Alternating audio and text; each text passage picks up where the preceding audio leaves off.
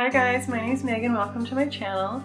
Today I want to show you how to make a super easy and delicious banana blueberry bake. This makes the perfect breakfast. It's really easy to make and it's even really healthy. So let's get right into this recipe.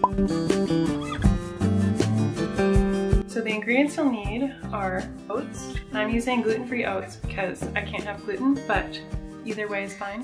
Baking powder, cinnamon, salt, bananas, obviously. You need about 3 medium bananas or 2 large bananas, blueberries, and I'm using frozen blueberries. It's fine if they're frozen, you don't have to thaw them out beforehand.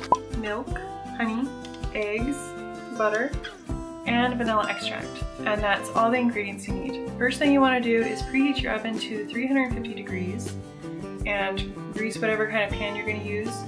An 8x8 baking dish works really well for this, but today I'm using my cast iron pan. This is a 10-inch across cast iron and it's already been greased because I made pancakes in it this morning. It's already ready to go. I generally prefer using cast iron for baking or for anything for that matter, but if you don't have cast iron, 8x8 baking dishes work really well too. So I have a mixing bowl here and I'm just going to put the 3 bananas in it and mash them up.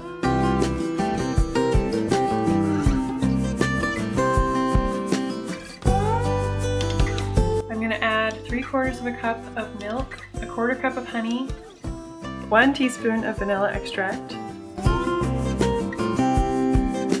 and 1 egg to that, and make sure it's really well combined. And then I'm going to add 2 1/4 cups of the oats, 1 teaspoon of baking powder, 1/2 teaspoon of ground cinnamon, and 1/4 teaspoon of salt. And then I'm going to mix all that up and make sure there's no clumps of anything. And then I'm going to add 1 cup of the blueberries and mix that up too. And then you just take the mixture and you pour it into your baking dish and smooth it out so that it's one flat, even layer. And then what I really like to do, because really you can never have too much butter in my opinion, it makes everything delicious.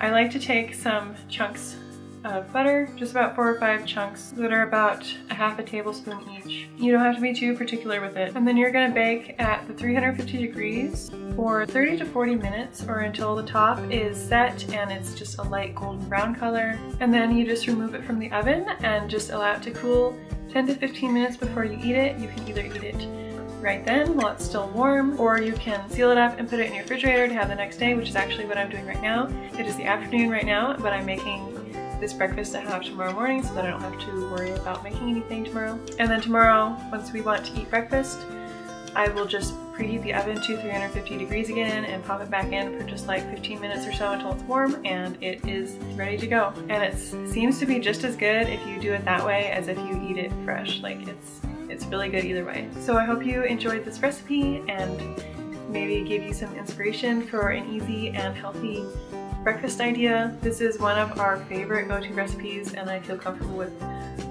our whole family eating it, even my 1-year-old who has only been eating food for a little while. If you're interested in seeing more baking videos, I will link my baking playlist down below. Thank you for watching and I will see you in my next video. Bye!